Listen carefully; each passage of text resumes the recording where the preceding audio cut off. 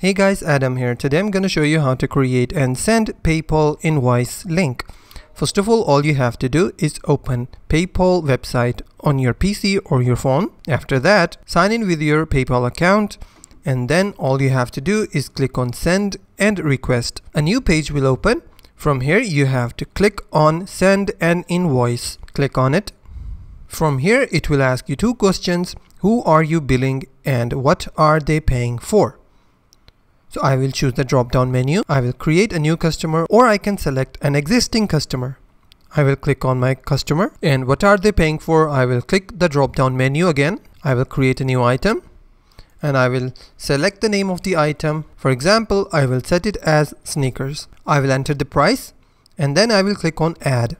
I will click on send. Now it is saying me that copy it to your clipboard. I will copy the link from here and I will close. Now the link has been copied to my clipboard, and now I can share that link to anyone that I want to send my invoice. And that's how to create and send a PayPal invoice link. If you find this video helpful, please hit the like button and subscribe.